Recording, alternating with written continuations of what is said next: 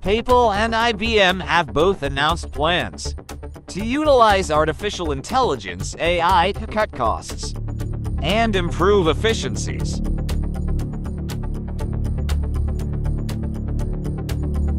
PayPal CEO Dan Schulman stated that the company expects AI to significantly lower costs and drive a unique set of value propositions for its merchants and consumers.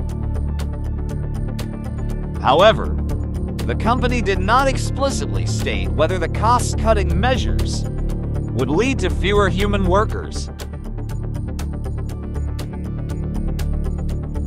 IBM CEO Arvind Krishna recently suggested that AI could replace almost 8,000 of the company's jobs.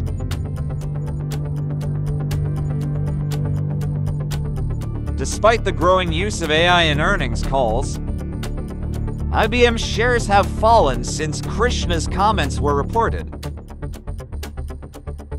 While PayPal's stock fell more than 10% due to concerns over its outlook for margin growth.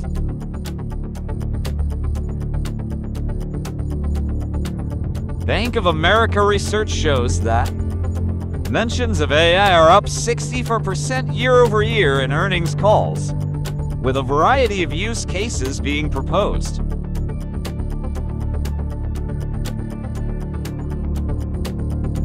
Companies such as Google and Microsoft plan to sell AI as a product to other businesses, while others, such as Nvidia, are providing services and hardware to power AI. PayPal's focus on AI comes at a time when many companies in the tech industry are looking to reduce costs and improve efficiencies, with Meta Platforms touting a year of efficiency.